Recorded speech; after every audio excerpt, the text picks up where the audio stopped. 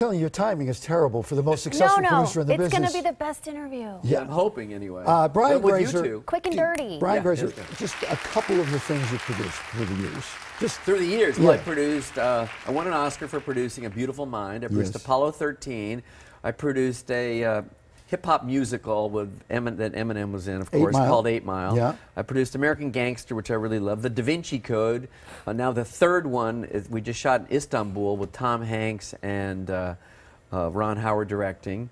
You're leaving out so many. I produced Empire. I produced 24, the TV series, which we're doing again. I produced Arrested Development. I produced Parenthood, Friday Night Lights.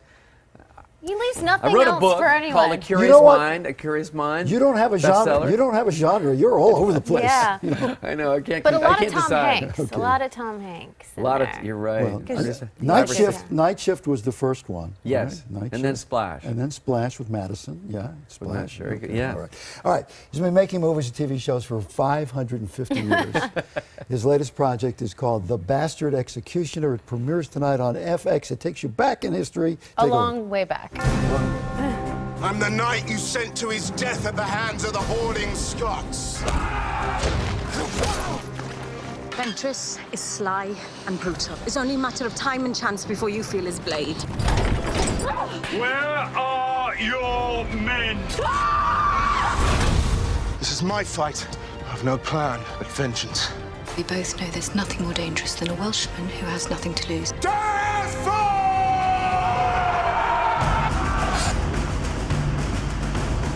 Welcome to Castle Ventress, Executioner. Ooh. So this hasn't even come out yet. No. But there's a lot of buzz about it on social media. I think because of the Sons of Anarchy connection. I don't know what it is, but you're tapping into something here that people are excited about. Well, it has a soap opera quality to it, a nighttime soap opera quality to it, but it's fully, it's fortified by this brilliant creator named Kurt Sutter, who created Sons of Anarchy. He wrote it, he directed it, he's in it. And so that's what our show is. Our show is a epic nighttime soap opera in the 14th century. 14th century. Yeah. You came up with this, didn't you?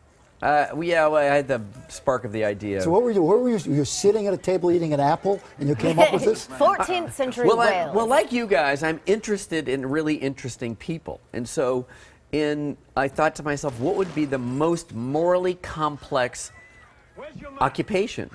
To be an executioner. Wow. To be an executioner, because you're ordered by the royal family to punish, to torture, to execute, but you're living in the village at the same time. So you're living the duality of life in the most interesting way, and it's very dynamic.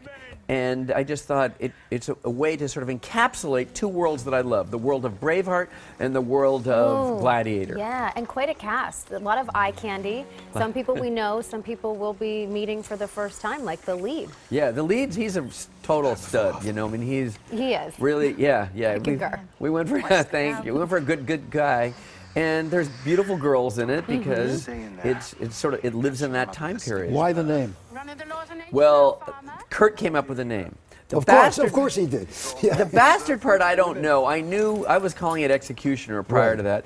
But Kurt is a savant. He's a genius, and he had this snap, and all of a sudden he was able to create this show in a matter of a week or so. He just rolled it out, and then we sold it, and it's on the air tonight. And you're also behind Empire, which has become such a phenomenon. You have to be so happy about that. I'm so psyched. I mean, I know you asked me. We were in Carnegie Hall this weekend, 2,800 people to see Empire.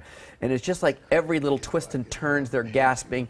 It was so cool. This is what you hope for. This is what I hope for. Yeah. But Bastard Executioner has kind of some of the similar adrenaline hits to Empire. Brian, we apologize because it's a shorter interview because of what's happening with the weather. But I want you to leave us with one gem of wisdom that we can learn from you. Your grandmother. Yeah. 4 foot 10 inches tall. Yeah. Said to you what? Be curious, stay curious. That's what's going to make you special in life. And if you want it, only you can get it, right?